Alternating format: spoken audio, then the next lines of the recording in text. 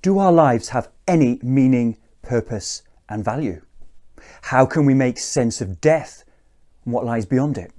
Can we know whether God exists? If he does, why does he allow bad things to happen? And how can we live life well during a global, national or a personal crisis? We human beings have always wrestled with these big questions. However, a global crisis like a pandemic or financial collapse or a war just makes them more urgent and harder for us to avoid.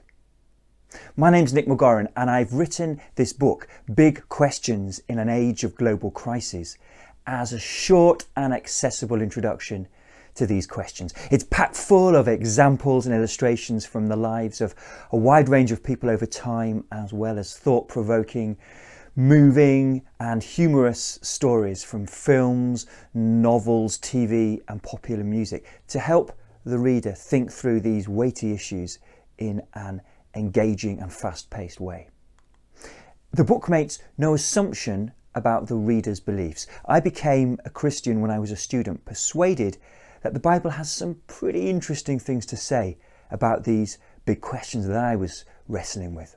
So this is a book for the thinker, for the inquirer, for the skeptic and for the doubter, for anyone really who is open-minded enough to step up and grapple with these big questions.